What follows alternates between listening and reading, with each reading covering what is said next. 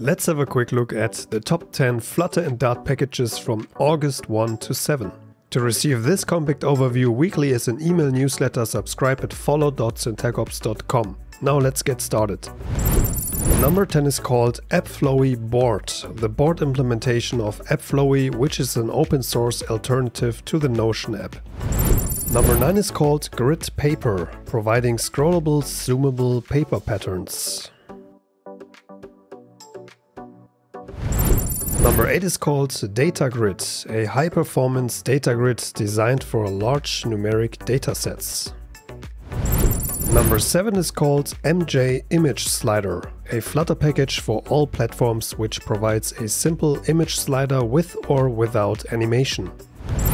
Number 6 is called Twitter Cards. This library provides the easiest way to integrate Twitter cards in Flutter web apps. Number 5 is called Web Hover Menu, a Flutter package that will provide a fancy website menu with animation. Number 4 is called Flutter Auto GUI, a Flutter plugin for desktop applications for controlling mouse and keyboard to automate interactions with other applications. Number 3 is called Supabase Auth UI, a UI library to implement auth forms using Supabase and Flutter. Number 2 is called Bitmap Canvas, providing render bitmap pixels with canvas-style APIs. And last but not least, the number 1 of release week 31, the package Quick Alert.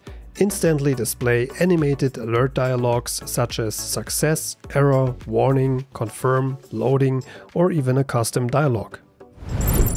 If you enjoyed this video and want to support me and my channel, please like, share and subscribe. To receive this compact overview weekly as an email newsletter, subscribe at follow.syntacops.com.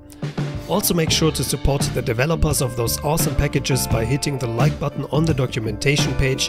Those were the top 10 of the week. Thank you very much for your attention. Have a great week and see you soon.